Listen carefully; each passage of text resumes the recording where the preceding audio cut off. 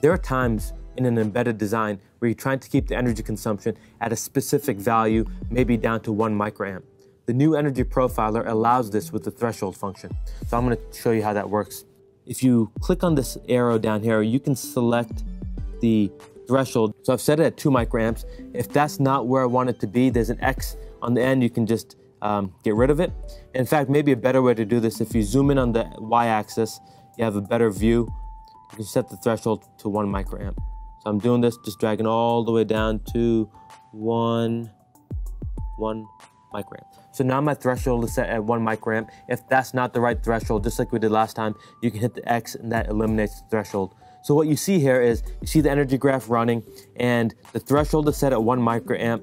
And every time the energy consumption goes across that 1 microamp threshold, you'll see in the function view down at the bottom, there's a column that says threshold violations. And this is just a tally of how many times in that function you've crossed the threshold that you set. So this can be very useful as you're energy debugging your system.